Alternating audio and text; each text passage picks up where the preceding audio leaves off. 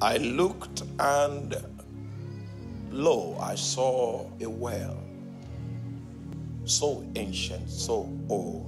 And then wisdom began to give me understanding.